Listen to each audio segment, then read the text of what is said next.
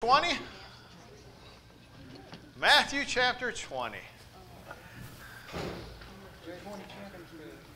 I think there's 20. Yeah. And if not, we're going to turn there anyways. Matthew chapter 20, we're going to look at verse 1 through 16 here tonight. Laborers in the vineyard, the last parable. Nobody clap, nobody clap.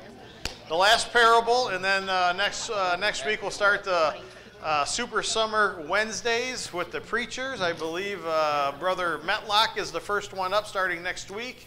And then I think you got the brother from Allen Park, Mayberry, the week after that. But the list is on the door. There's actually one on that door as well as far as who's teaching and when they're teaching. And on the bulletin board. So I'll close out the parables here tonight. But before I do start, Jim actually reminded me, because I didn't even really realize it, that this upcoming week starts the new quarter. So the women have the women's class that's going to be starting, I believe, on Sunday downstairs. So that's going to be happening. We were teaching Timothy up here, but being that I'm going to lose probably half the class, and I know then some of the other ones, you guys are going to meet upstairs? The Van Horn, did you guys go to the Van Horn class? I thought so you guys did. So anyways, they might meet upstairs, maybe in the teen room, I'm not sure. So any requests that you have for Sunday morning auditorium class, we'll have some of the ladies, I know sometimes still stay in this class, but so we'll have a mixed class. But any suggestions, let me know, and we'll put something together, and we'll start teaching on that starting Sunday morning. So being that it's Wednesday, the quicker the better on the suggestions. Just saying. Well, if it's only going to be men, you might need to talk about how to be better husbands. If it's going to be men, teach them how to be better husbands? Yeah, there you go. All right. Well, I could get like a camera and have somebody follow me around my house and be like, this is what a great husband looks like. You mean a documentary? Yeah, like a documentary, like a reality show. Oh, there you go. Yeah, like in-home preacher reality show. Great idea. I'm not sure it's great. Hey, we might be onto something here. You don't want to see you in the tutus Chris got for your house. I mean, he did hang the curtains wrong today, too. Hey, but it was the fact that I hung the curtains that should be, what you're focusing on. And hey, they were right side, front, but I didn't have them the way that she liked to fold them, you know what I mean? So it was a little bit. So I had to unscrew everything and then redo them before we come. It was like 10 minutes before we're supposed to leave, and it's all hot upstairs. I'm sweating. I'm like, you got to do this now. So. Where was Jim?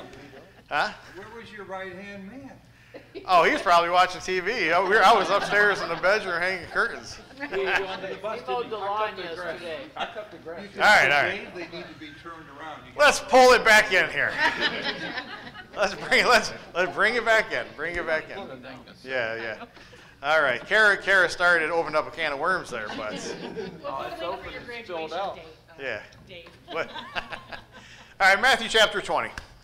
Let's jump in here. Matthew chapter 20. We're going to look at the laborers in the vineyard, the early and the late workers. As we look at this parable, the theme on this parable is the wonderful grace of God. Okay? So just right up front, wonderful grace of God. And so somebody define for me, what is grace? Grace. What is grace? What's your definition for grace? Tom? A gift you absolutely do not deserve. Okay, a gift you don't deserve. Pat? You say it's unmerited favor. Unmerited favor. And I say unmerited favor? Yeah. Well, that's good, because that's what's in my notes. So at least I'm consistent.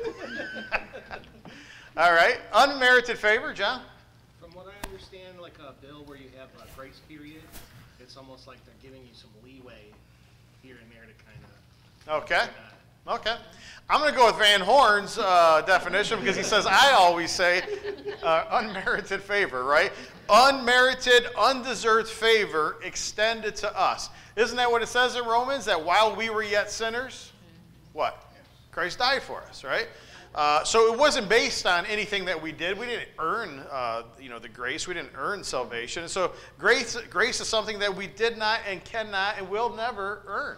And that's why we don't teach that that you're saved by works, right? as somebody would claim, as some people would claim about the churches of Christ. They believe they're saved through works, and they call baptism a work and not an act of obedience. And that's a whole other Bible class. But in this parable, we start to learn that our reward is based on God's grace, but it's not based on longevity of service. Okay? And I say that grace is not based on longevity of service. Salvation is not based on longevity of service.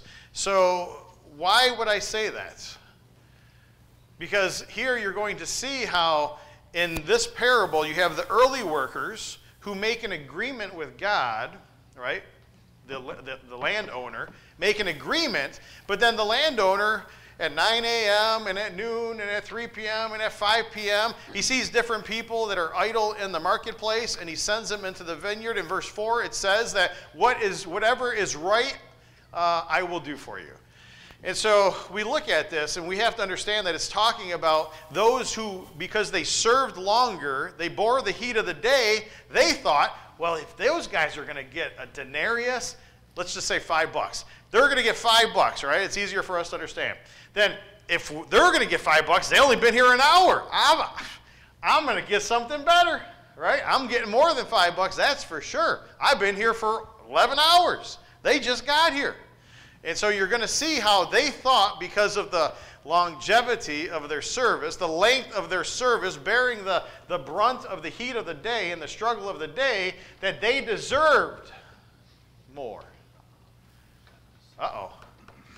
I thought grace was undeserved merit. But in chapter 1, in verse 1, I believe it says they agreed on a denarius. Yeah. For the day. And that's why I say you could throw out whatever. You could say a penny, $1, $5. All the rest of them, they don't talk about any wage. Well, verse 4, it tells us. Yeah.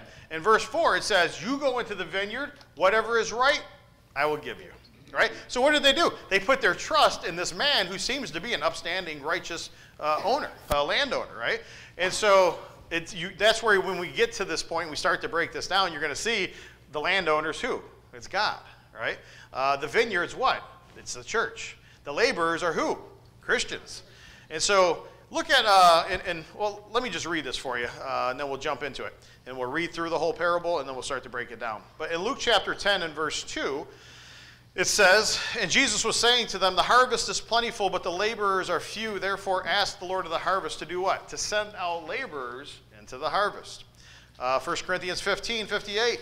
Therefore, my dear brothers and sisters, stand firm. Let nothing move you. Always give yourself fully to the work of the Lord, because you know that your labor in the Lord is not in vain. So I want you to keep that in mind, right? That we are to pray that God sends laborers into the harvest, right? We are to pray that God could put somebody in my path, that I could teach them the gospel of Jesus Christ. They could see the error of their ways. They could see learn of the love of God, and want to repent and be added to the work, added to the kingdom and to the church. And so one thing that you're going to get out of this parable as you start to study it is that we need to make sure that when you work, that your work isn't for a certain period of time, that you don't receive payment till the end of the day. That means you don't receive payment until the end of your life. All right? Are you given eternal life on day one? Or when do you receive the reward? Don't we still have to go before God in judgment, I thought? And so after there's a judgment, then there's a what? There's a paying forward of what is owed, whether it be good or bad, right? And so we have to understand that as we go through this, and you see the late workers versus the early workers, that it's not about the longevity of your service, but it's about the fact that you serve, and you serve with the proper spirit, a proper attitude. So let's jump into it. Who would like to read this parable? It's Matthew 20, 16 verses. If somebody would like to read it, Tom, Barb, either one of you? Yes, dear. For the kingdom of heaven is like a landowner who went out early in the morning to hire laborers for his vineyard. When he had agreed with the laborers for a denarius for the day, he sent them into his vineyard. And he went out about the third hour and saw others standing idle in the marketplace. And to those he said, you go into the vineyard also, and whatever is right I will give you. And so they went. Again he went out about the 6th and 9th hour and did the same thing. And about the 11th hour, he went out and found others standing around, and he said to them, why have you been standing here idle all day long? They said to him, because no one hired us. He said to them, you go into the vineyard too. Now when evening came, the owner of the vineyard said to his foreman, call the laborers and pay them their wages, starting with the last group to the first. When those hired about the 11th hour came, each one received a denarius. And so when those hired first came, they thought that they would receive more. But each of them also received a denarius. When they received it, they grumbled at the landowner, saying, those who were hired last worked only 1 hour, and you have made them equal to us, who have borne the burden of the day's work and the scorching heat. But he answered and said to one of them, friend, I am doing you no wrong. Did you not agree with me for a denarius? Take what is yours and go, but I want to give to this last person the same as to you. Is it not lawful for me to do what I want with what is my own? Or is your eye envious because I am generous? So the last shall be first, and the first shall be last. Okay. So we look at this, and as we start to then break this down, we see the first 2 verses there. And as we get to the first 2 verses, you got the landowner who is what? God, right? So we got God as the landowner. The vineyard is representative of the church, okay? And then the laborers would be who? Christians, right? And so laborers are those who serve the landowner. If the landowner is God, right? And then eventually we're going to see the foreman is going to be representative of Christ. And then the foreman is the one that's going to deal out with the payments. That's no different than we stand before Christ in the judgment and will receive payment for either our work, whether in the good or in the negative. And so you start to look at this. Notice he hired these individuals. He didn't force anybody to go into the vineyard, did he? And so is anybody forced to be a member of the church?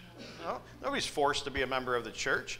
And so, question for you. What usually happens when someone is hired? Let's raise our hands. What happens when someone is hired? Is there a process? Onboarding. Anybody? Go ahead, Kara. Onboarding. Onboarding? Yeah, that's what. Hired? you call Onboarding? it. Yeah, you Okay. onboard them. Yeah, so you onboard them. What is that HR word? You get all their identifications. Okay. You get all their paperwork. Okay. You get to know them. Okay. You get their resume and their application and All right. everything else. So there's a process, right? Yep, and But- you go over their wages, their benefits, everything. To break it down more simply, though, right? There is I'm sorry, go ahead. There's an indoctrination. So in their case, it's a real short, go out there and pick stuff and all day long, and when you're done, we pay. Okay, so you got a job description. You'll sign a policy. They'll give you to sit down with a policy manual for 3 weeks, read all that stuff, and Yeah. there'll be a quiz. But And nowadays you got to watch a bunch of videos too. Pam? Oh, I was just going to say, they pretty much tell you what to do. Okay. And you follow the rules. So you receive some type of instruction, some type of, basically description of what the job entails. Then you determine whether or not I'm going to agree with said employer as to the type of work, what the compensation is, and then I get to choose either I accept the job if they make the offer or I look for an alternative, right? And so that's really the simple process. And so in this process, in verse 1, we see what? That, hey, I have a vineyard, and you pretty much know the type of work that you're going to be doing, but let me tell you just in case you don't know. And they say, okay, yeah, we'll do that. You know what? I'm looking to pay about a denarius. Yeah, a denarius sounds good. Okay, perfect. We have an agreement. Right? Exactly. But so you have an agreement now, okay? And so as you go through this, and you understand what the stated expectations are, isn't that kind of like us Christians? Isn't there kind of a job description in the New Testament, right? I mean, don't we have to enter into a covenant, a contract, an agreement with God, right? No longer to live for ourselves, but to live for God, change our ways. Go ahead. Part of this process is, there are good laborers there that didn't complain at the end of the day because they were like good Christians. But some of them lose sight of the fact that their objective was to work for this master till the end. Period. Absolutely. And they get paid. But when they lose track of that objective, oh wait, there's 30 more people coming into the field. Wait, 3 hours later, you're paying attention to the other people that are coming into the field, not to what their agreement was. Yeah. So and that's when the worldliness creeps in. Absolutely. And there's so many, most of us you've worked in the world, right? There's so many of these stories, I can't tell you ad nauseum, like when I used to be a manager, like where people would complain about what they agreed to, right? They would complain that I don't get paid enough. Benefits aren't good enough. All these different things. Last time I checked, you agreed to it. You could have kept shopping. You could have kept looking for a different job, but you chose to accept this job. So why complain then necessarily about this? Judith? I'm from union. Okay, that has nothing to do with what we're talking about, but we're going to save that for another day. We're not going to go down that rabbit hole. She's on strike already. And so as Christians, we shouldn't expect the promised reward if we're not faithful what? Faithful to the commitment in which we made with God.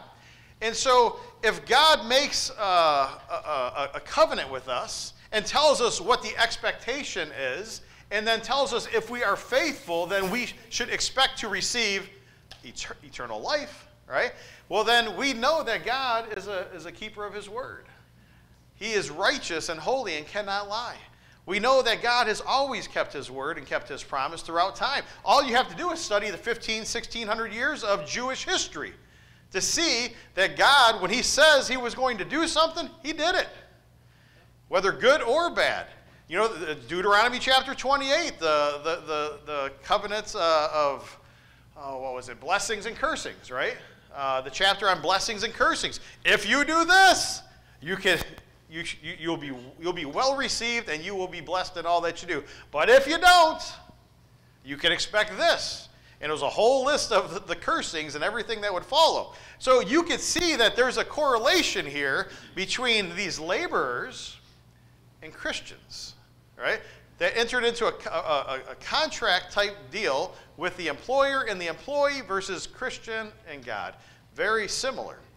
So you continue to look at this. And let's look at verse 3 and 4 now. 3 and 4 says, "And he went out about the third hour, 9 a.m., and saw others standing idle in the marketplace. And to those he said, 'You also go into the vineyard. Whatever is right, I'll give it to you.' And so they went." Question for you. What do you make of verse 3 and 4? You see, because at like probably 6 a.m. or 8 a.m., you know what I mean? Or, probably 6 or 7 a.m. when they first went out, these were laborers that were looking for work, but it doesn't necessarily say that these ones are laborers. There's just people that are in the marketplace that are kind of standing around idle. Are there other vendors probably in the marketplace? Are there other people working, maybe doing other type of jobs, right, in the marketplace?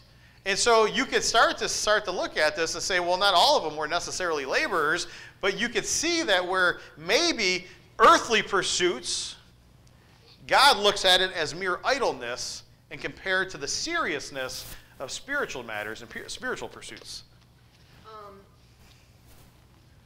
It used to be that they would gather around and then come with the truck and they pick the ones they wanted and go off. And typically they picked ones that they knew were good workers that they've had before. And so my thought for this group was this group wasn't the top-notch workers. The top-notch workers had already been picked, and these were the leftovers for some reason. They had either slacked off last time they were there, or something dishonest, or just not really the cream of the crop. Yeah. So and there's definitely validity to that because we know that, I've seen it. I've seen that actually happen, you know what I mean, in different situations when I was in the paint industry. That's a whole other story outside of the Bible study. Jim, you were going to say something? Well, I was actually going to make the same point Barb did about the reputation of those workers. And then the other thing, too, is maybe these guys weren't there at 6 o'clock in the morning. Maybe they slept in a little bit. And that's possible. But I want you to think of something different because I told you the landowner is God. The vineyard's the church. The laborers are Christians. And I want you to think about the work that needs to be done. What should we be doing as Christians on a regular basis? I was just thinking about that. And the ones that went in first were there. And they went in and did the job. But the one who owned God, and just like our responsibility is to go out and find more people. Yeah. Okay? And so they may have been stragglers. They may have said, something may have happened where they couldn't be there at first thing in the morning. Yep. So he's saying to himself, I need to help these people. Mhm. So let me go see if there's someone that I can bring in to help. Yeah, help. But also think about it. You're supposed to be out there working and searching, looking for the lost. So I got a couple other hands. Aiden and then Steve. Oh, I thought it was you. Steve, or is it Well, my version Sue? says he saw others standing in the marketplace doing nothing. Yeah, idle, right? Doing nothing. And so they could have been there looking for work, or they could just be other vendors that maybe the marketplace isn't busy and they're standing around really not doing anything. But if you look at it through the mindset of the Christian and God going out and taking, so to speak, the message, the gospel, the good news of Christ as we're supposed to take out, you go to the marketplace when? At 6 a.m. Go ahead. Part of the other story is that when he asked the later group, why are you guys still standing around? Nobody asked me. In other words, I hadn't heard the message. I haven't heard the message. No one's come out to preach to me. Yeah, nobody's come to me.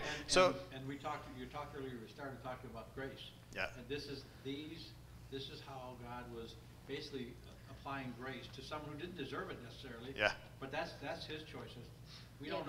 It's something unearned. Yeah, that's what I was trying to say, what Tom said. Yeah. And you both said it so well.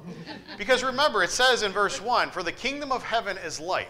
So I'm going to get back to that in a second. Go ahead, Tyler. Yeah, I just want to point out that I am a landowner. Ashley and I are on the mortgage. And it's about 1/8 of an acre, maybe smaller than that, 1/8 of an acre. Okay. And we do have a little garden. But so what I know is there is a function of time involved here. If the crop is ready to be pulled, you have to have people out there pulling it. So there's also an urgency from this landowner of like, we need to get more people out there working. Absolutely. So he sees more people out, he says, whatever the story, let's get going. Because at the end, if that doesn't happen, then it rots on the vine and, you know.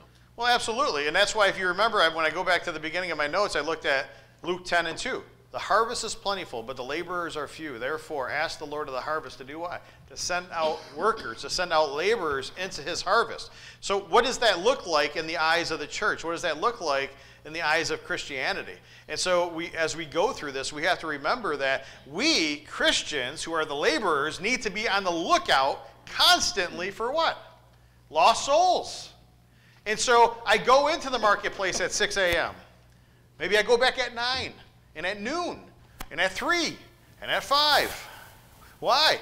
Because he's constantly, remember, the kingdom of heaven is like, and he gives a spiritual story, right, with the physical, that you could apply with a physical application. So they would all know what this looks like because they've seen it, and they experience it, and they do it on a regular basis, right? That the workers that are looking for work are there early in the morning, because they need to put food on their table, and a denarius was worth a day's wages, right? And so they would have needed that in order to feed themselves and to feed their families, and then they always received payment at the end of the day, and so at the end of the day becomes the end of the Christian's life, right? Because that's the idea, that's the spiritual application of it. We enter into this covenant relationship with God, but I don't receive payment until I'm found worthy after I'm judged, right? We're all going to stand before God in judgment, amen? Right? Anybody disagree with that? And after we're stand before God, we're judged, and we receive payment, whether good or bad. I'm thinking that the people that enter into heaven aren't going to turn around as soon as they get there. I can't believe Francis got in. I mean, Yeah. That's a worldly thing. Yeah, it's a worldly thing. That's what was going on in the Vineyard. Yeah. So again, God, last time I checked, doesn't God desire for all to be saved? Right? And so if God is the landowner and he's going there at 6 a.m. and 9 a.m. and noon and at 3 and at 5, what's the point? The point is God doesn't desire anybody to be lost. And as Tyler is saying, when it's time to bring in the crop in the garden, you know, there's some urgency there, because if it's left too long on the vine, it starts to rot, it starts to decay, and it goes bad. So they're in the same manner of thinking. Should there be some urgency when we're on the vine, so to speak, and much of the world is on the vine, the fruit is there, but you don't know when the expiration date is on that fruit, right? You don't know the expiration of the lives of those members in your family and your friends and your coworkers. So there should be some urgency, because you don't know when the end is, right? And so there has to be some urgency. And so this is the idea that the landowner, God, keeps going back, and he's trying to show us that we are to have the same mindset. And so this parable teaches us that God's invitation to mankind needs to be constant. And it's not confined to any age, and it's not confined to certain conditions of life. And so morning, noon, afternoon, twilight, God says we should be working, looking and keeping our eye on the prize, remembering what it is that we agreed to as employers or as employees to the kingdom, so to speak. Any thoughts? Hi. I can't help but think about where you started out with grace and this definition of grace. Could you tell me Pat's definition one more time? What's the definition of grace? Unmerited favor. Unmerited favor. And if you take that unmerited favor and you turn it into this equation of the 1 day's wage, none of these guys deserve it. You know what I'm saying? Like let's say I was a Christian forever, and then this guy down the street just turned into one. I see him in heaven. Neither of us are owed or are deserving of any of those payments. So yep. I don't know. I just didn't want this to go on without. Yeah, and at the end of the day, like I said, we're looking at trying to look at a story about a physical story with a spiritual application, or however they say it. I always get that mixed up and confused. That little saying that people use. I didn't grow up in a church, and so I don't have it on hand as readily available in the mind. But at the end of the day, that's why we have to look at what's the spiritual application here. So again, it's not so much about the denarius as much as it is what God has promised us. Okay? And so that's why he said in verse 4, just go out to the other individuals at the various different times. Just go out, and whatever is right, I will pay you. And so the landowner, God, he gets to determine what's right. And so when you go before God in judgment, you're going to stand there being judged for everything you've ever said and did, right? And that's why in Matthew 25 it talks about, Jesus said, I was hungry and you gave me something to eat. I was thirsty. You gave me something to drink. I was naked and you clothed me. I was sick or in prison and you visited me.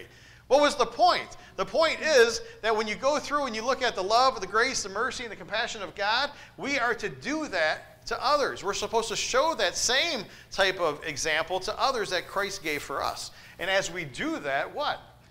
We're going to see that we're storing up treasures for ourselves where?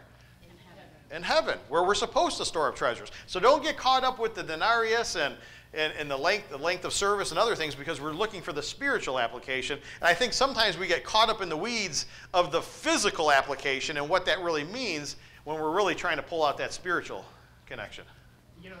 There's a reason that do not covet was in the Ten Commandments. Yeah, exactly. And we tend to get ourselves in trouble, and one of the things that interferes with us getting our reward in heaven is what happens when we start to compare ourselves to other people. Yeah. Well, so-and-so down the street's got, more money than I do, or he hasn't done any of the work. Like this parable is the reason all the HR departments tell you not to talk to your coworkers about whatever he gets paid, right? Yeah. It's because we start to compare things, and we're like, well, that guy doesn't do any work. Well, I did a whole bunch more work than he did. I should get more. Yeah. We forget sometimes that we have that reward coming, and if we didn't know any of that, we'd be totally happy with that reward. And we're going to start to look at this as we get to the end of the parable. You're going to start to see that human beings, mankind, we have this set of checks and balances and what's right and what's wrong and what we determine as right and wrong in our minds. And so now all of a sudden, how is that fair? He only worked 1 hour. I've been here for 10 hours bearing the heat of the day. How is that fair? And he says, friend, and he doesn't mean it as his buddy. He says, friend, he says, did we not agree to a denarius? I have done you no wrong. If your eye is spiteful or jealous or envious because my heart and eye is generous, that's on you. Can I not do what I want with what's my own? Judith? Dr. Wayne Dyer, I used to read his self-help books, and one of the sayings that stuck with me in one of his books, if life was fair, the worms could complain. If life was fair, worms wouldn't get eaten. Okay. It's an analogy. And I understand the analogy. I do understand the analogy. So let's look at now 5, 6, and 7, because we only have 15 minutes, and I got half the parable to go. So we're going to speed this up a little bit. So 5, 6, and 7. And again, he went out the 6th hour, which was noon, the 9th hour, which is 3 p.m., and he did the same thing. And then about the 11th hour, 5 p.m., he went out and found others standing around. And he said to them, "Why have you been standing here idle all day?" And they said to him, "Because no one hired us." And he said to them, "Go into the vineyard too." And so again, these are individuals who put their trust in the landowner, who must have been known as a upstanding, righteous individual, because if you didn't know this individual and you just say, "Hey, just go out into the field and work," okay, but you never actually made an agreement, and you don't know if he's going to keep his word, you may have just done some free work. You may have just did some volunteer work, right? But we know that the idea here is that this man must be known as a upstanding, righteous individual that can be trusted. And then you could see what happened with these various individuals as the last started to come in that were sent out, and then all of a sudden they're receiving what the men received that went out early in the morning. And so these laborers, they're coming at all different hours, like I said, 6 a.m., probably 9 a.m., noon, 3, 5. That represents people being converted to Christianity at all various different seasons in their lives. I've actually heard people and Christians say, "It's not fair," like deathbed confessionals. You guys ever heard the deathbed confessionals conversation? Right? It's not fair that somebody's on his deathbed. He could just say, "God, please forgive me of my sins," and then I get baptized, and a day later I die. I've been serving for 35 years. Does that sound familiar to what we just read? Sounds like the Pharisees. Well, does it sound like the first laborers? Yes. Who agreed for a denarius? Hayden? I was gonna say it doesn't really matter like how long or like you've been there or whatever, as long as you got there and you have the right state of mind. And if you're thinking like, "Oh, I've been working here for been in the church for 35 years. This guy just got here 2 days ago, ended up dying," then you already don't got the right mindset. Yeah, you don't have the right mindset. You don't have the right heart condition, and that's absolutely true. And I love that you can see that out of there, because that's what we're looking at here. And so it shows that in the marketplace, many are doing different things that could be considered idleness. And so you have those laborers, but you have other people, because remember, it's not really about the laborers, right? The laborers are just those who are representative of the Christians who go in. But as we deal with people in all walks of life, you're going to deal with people with all different backgrounds. And I've said it before, only God, through Christ Jesus, can bring certain groups of people together, right? You guys remember the Jews and the Gentiles? They were best friends. They loved each other so much. No, they wanted to kill each other. They hated each other. Only in Christ could God bring those people together and then have them call themselves brothers and sisters. Jim? I was just sort of thinking about the point that their attitude changed was after that reward started to come, when they were getting called and started making comparisons. But the parable doesn't really call this out. But I've been part of a moving party, helping people move. Right? It's usually me. But I'll be there from the very beginning. Loading boxes, loading the truck, and we're moving all the heavy furniture is done. And then at some point, at every point during the day, when somebody else walks up to help, the attitude is always like, "Yes, reinforcement, fresh arms, fresh legs." They're like that. I look at it the entire time as, well, they were leaving the burden on me. Yeah. Because now we have more hands. Now the work's spreading out. Now the work's getting easier because there's more people in that line passing stuff around. And that's a proper attitude, proper mindset, versus the other one. Pat, go ahead. I like when Pat raises his hands. Because I've also been part of some moving operations, and maybe sometimes I was the person who showed up late, and I've also heard, "Oh, now you show up." Yeah. You got those people doing that too? We said you're like the calluses. You show up when the work is done. That's the way we said it. Yeah. I think I was on that same move, actually, and I heard both. And I think I heard both comments. Because I remember specifically, we were walking up the stairs with a dresser, and my knee was about to give out. I'm like, it ain't going up. Like, somebody's gonna have to take this load. But no, that's funny, because we'll talk about that after. Matthew 20, verse 8. Matthew 20, verse 8. When evening came, the owner of the vineyard said to his foreman, who's representative now of Christ, right? "Call the laborers and pay them their wages beginning with the last group to the first. And the foreman in this analogy, as I just said, it's Christ, our Lord, because didn't the Father commit judgment unto Christ, right? And then eventually, when all has been spoken for and all has been accomplished and all has been done and all of the enemies have been put under his footstool, Jesus is going to do what with the kingdom? He's going to give it back to the Father, right? In which he received it. And so at the end of the day, now we got the foreman, who's Christ, and Christ shall do what? He's going to hand out what is right to both the wicked as well as the righteous. Hard workers versus the entitled workers. The early versus the late. The early versus the late. When evening came, it indicates, as I said, the end of our earthly life. And that's in the parable, the spiritual application. That's the end of our lives. And so the biggest message here may be, never abandon the work that you were called upon because you thought, I've been serving the Lord, I've been serving this congregation for all these years, it's time for somebody else to do the work. And you just kind of sit back and you start to abandon maybe what you know that you should do because now it's time for somebody else to do it. When you retire from your secular line of work, do you get to retire from the Lord? No. Or does the Lord's expectation carry on? Revelation 2 and 10. Right? Do we still not have talents and gifts? Maybe our talents and gifts change as we spiritually grow and mature and as we season in life. And so now our work changes. And maybe what I do now looks different than what I did before, but I'm still doing something. So I'm that hard-working laborer in the vineyard. Sometimes you may even have more opportunities when you're retired. Yeah. Than you recognize when you were working. Absolutely, absolutely. Gina?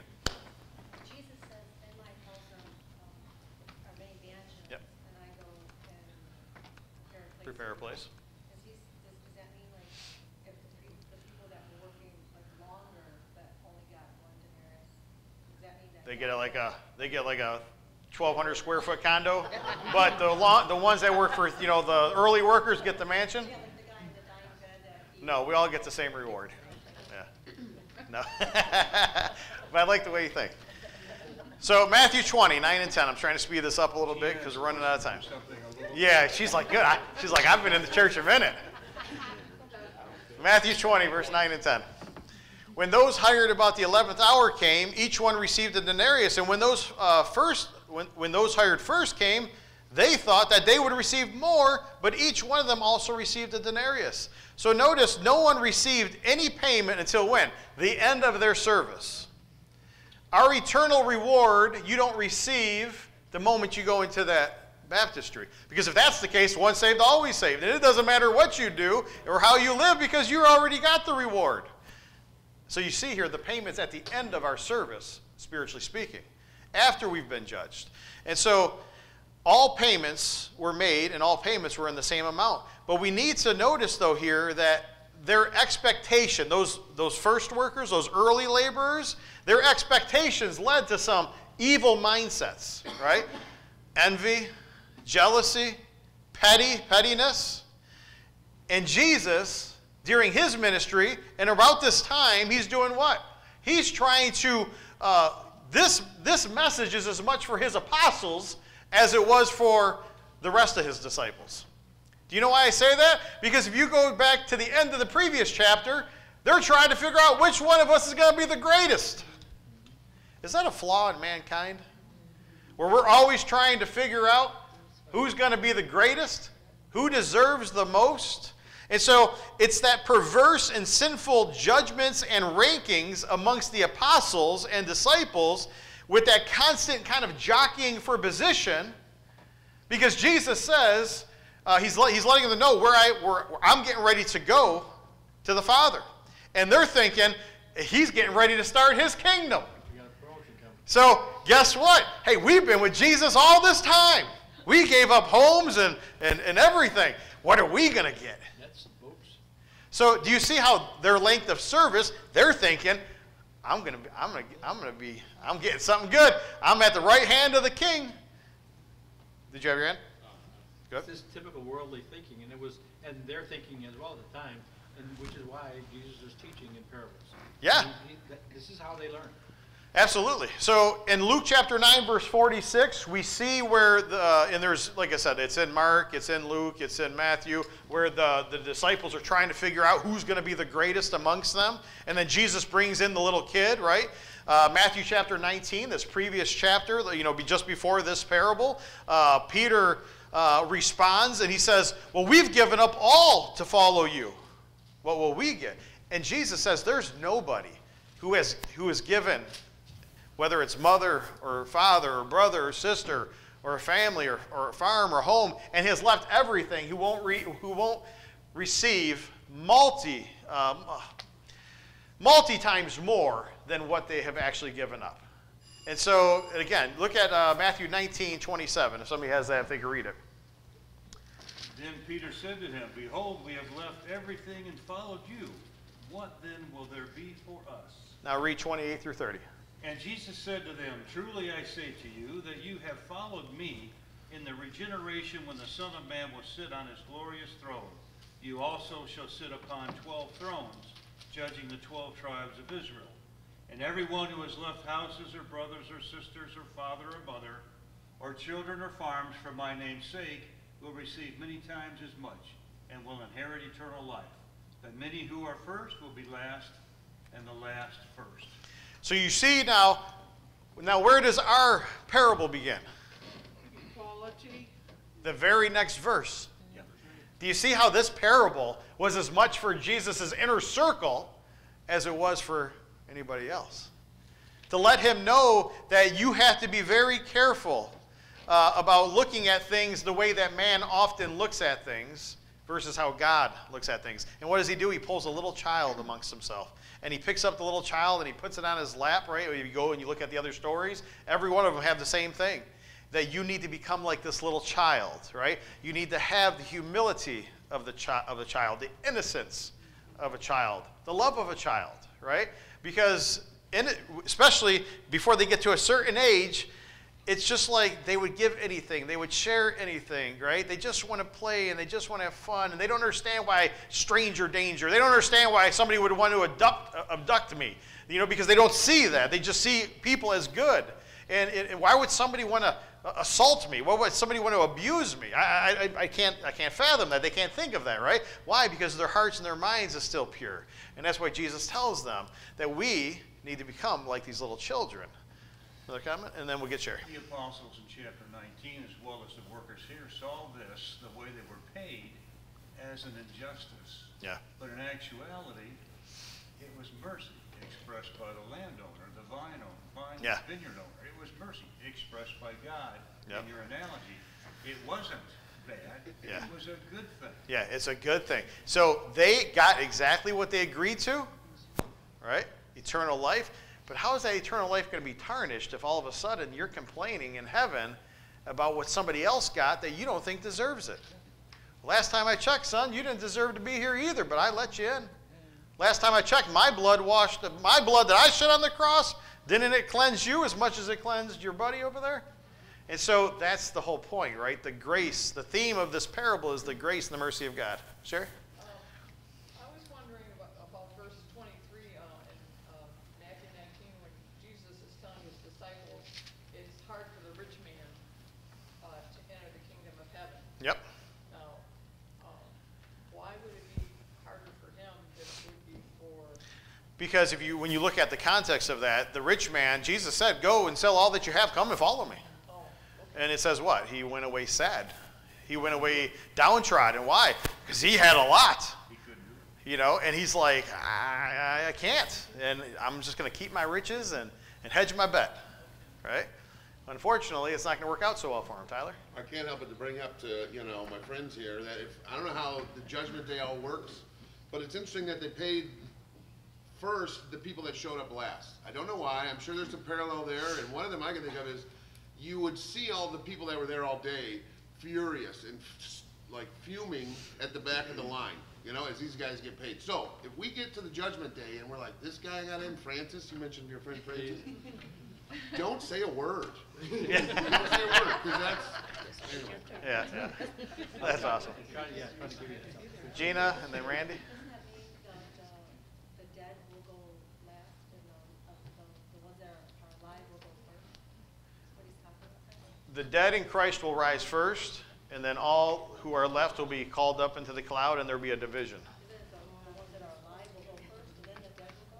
The dead will rise up first.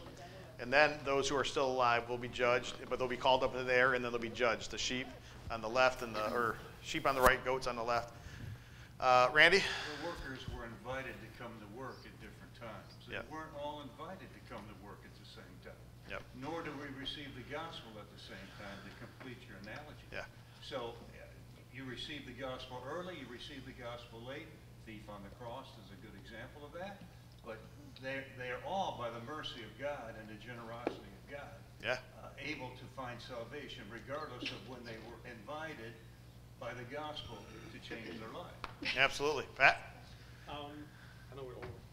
It's a worldly mindset, and it's not, I don't know if it's right or wrong. Maybe it is some wrong, but not necessarily completely. That we think that we think of that as a level of fairness. How much you work, how much you get paid, or something like that. And with them, especially the firstborn got a different portion in the inheritance. And the first workers, I kind of think of along as that firstborn syndrome. I talk about this often. It's mainly because I'm a lastborn, but most of my firstborn friends often will complain about what the younger one got that they didn't get, or how things were better and how things were different. And I would say, as a beneficiary, you should be happy. This is what you worked for, you know? You were successful, but no, there's anger. See, I was the middle kid, right? And so I said, they practiced on my brothers. They learned, they learned on my brothers. They practiced on me, and they just kind of gave up on the last two, and they were just like, just whatever. So it depends where you're at in the fold, I guess. Last minute comments. Pam? So in this particular lesson, the people that hadn't worked as long, they still worked. They went there, they worked hard, and so they got paid. And the other ones, if God wanted us to know, like, okay, these other people are seeing this, and at that point, I mean, obviously he says, are you envious or jealous?